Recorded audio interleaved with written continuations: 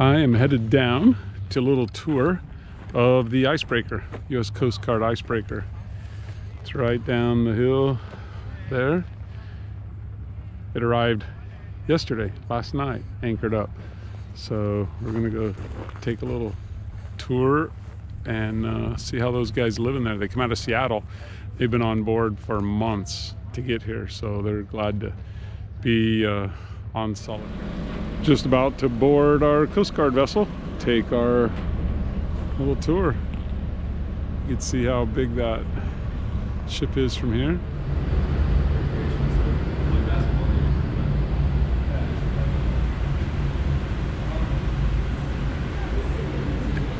These are their dive chambers right here for their divers. And a basketball court.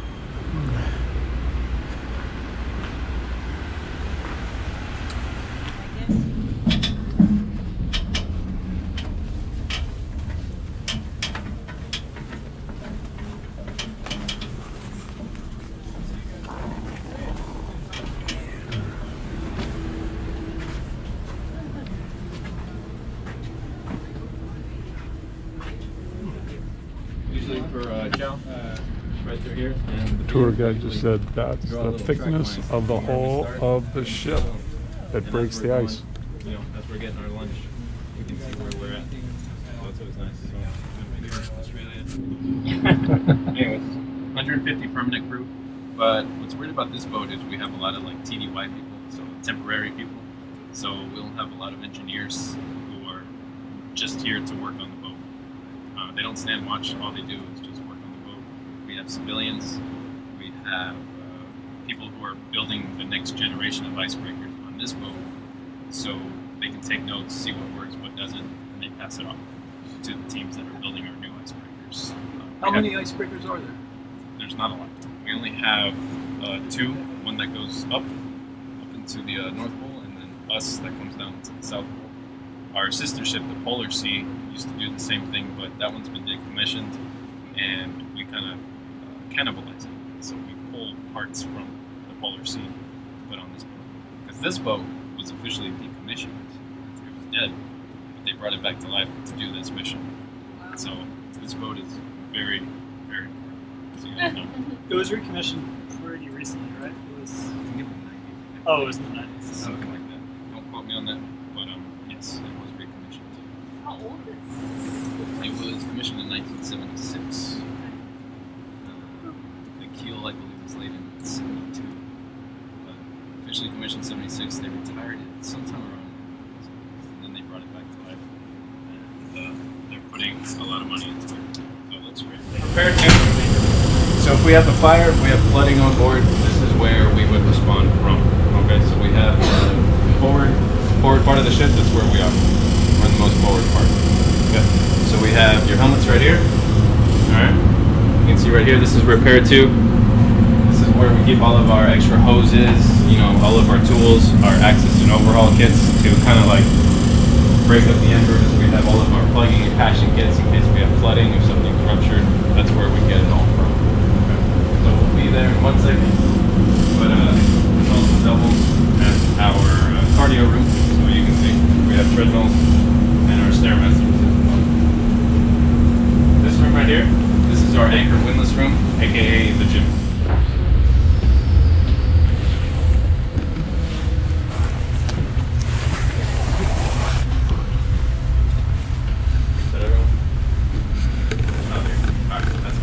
So you guys should consider yourself lucky, as I actually got to tell my last tour about this one. I'm so sorry to them. I apologize. But this is Polar Starbucks right here. Alright. It also doubles as our gym. Alright?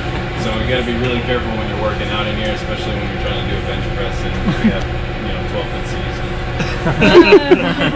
bar, you know, you gotta be kind of careful with what you're doing. So really, if you're here when you're breaking ice, a noticeable... No, it's actually a lot worse when we're in rough seas. When we're in the ice, everything's vibrating. So it's like you're in a bigger earthquake. So imagine you're trying to drink water and everything's vibrating. But when we're out at sea, that's when it's a little more dangerous. That's what we Oh, that's all you guys have? We don't even have the real time. We'll pick a good movie. We'll have a movie night out here. Usually we're out, we'll pick something. Kind of just depends. Everyone grabs their popcorn, grabs their drinks. So it's a good time in here. Yeah, questions.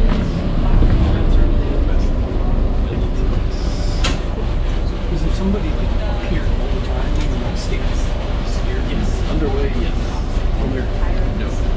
So there's 3 main people on the bridge when we're underway. So we have our Kimo, who's our quartermaster of the watch. He'll stand right there. He's the one working on our charts. Just plotting our course, make sure we're going the right way. He'll make all of our pipes as well. He'll get the word out to the crew if they need to know anything. Here's your helmsman right here. Okay. I mean, is that actually a functional wheel? Right now, no. But underway, yes. I mean, it is. Yes. While you're... Yeah, so usually it'll be a non-ranked, and you'll have your OOD, your officer of the day, standing right here, telling the helmsman where to go, giving commands, controlling Is he speed. looking at a screen, or is he looking out the window? Or? Mixture of everything. Yeah. Mixture of everything. So we have a set course that we have to follow, and it's the OOD's job to set that course and to follow it. That's it. Helmsman's job is to listen to the OOD. OOD controls everything. All right, they control the ship. They're in touch with the EOW, who's down below in main control. So they're always in communication with each other, getting the engines up to speed, stopping the engines. If there's a casualty, there's constant communication going on between both. So, very important. This is what the lookout uses to communicate with the helmsman right here. So we have someone stand up top, and if we have any contacts, if there's a ship coming towards us, he'll use this to tell us what's going on here. Yeah. Your validates. Those are the captain's chairs. Only the captain is allowed to sit in those. Which ones? These right here. This can be your chair. These chairs right here.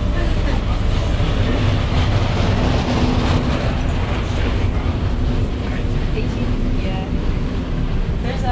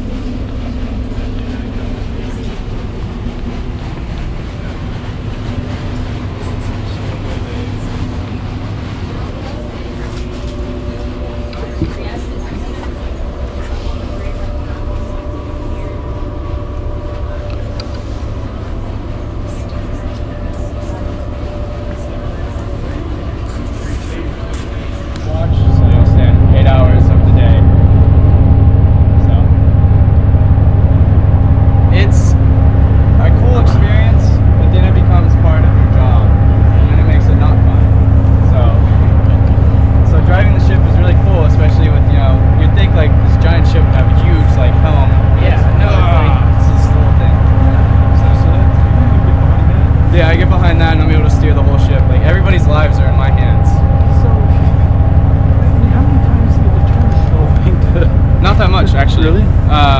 You just so it's the order indicator. So you just turn it to the designated degree mark that you want, and then the angle indicator will show you what you're actually steering. And if we lose like our gyro compass or something, we'll steer by magnetic. Otherwise, we'll give like a